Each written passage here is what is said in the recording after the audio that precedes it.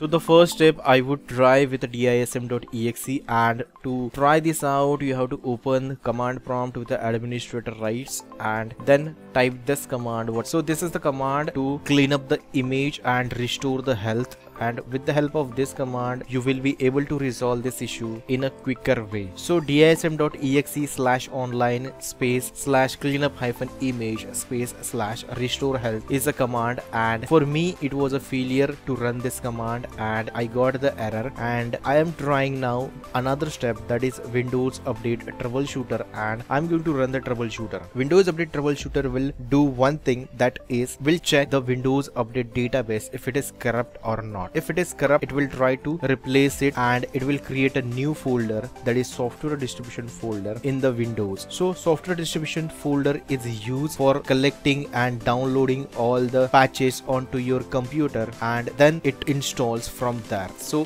that is what this step is going to do. It will check if the software distribution folder contents are good, if the database is good, and then it will try to fix the issue. If the Windows database is corrupt, it will create a new folder as software distribution.bak and restart the services and restart all the services like Windows Update service, bit service, cryptographic service, and installer service. So this will restart all the services and try to fix the issue. For me, running the troubleshooter helps me out and fix the issue. So that's it for this video, and if you like this video, please subscribe to the channel, please hit the like button and press the bell icon to enable notifications. Thanks and bye bye.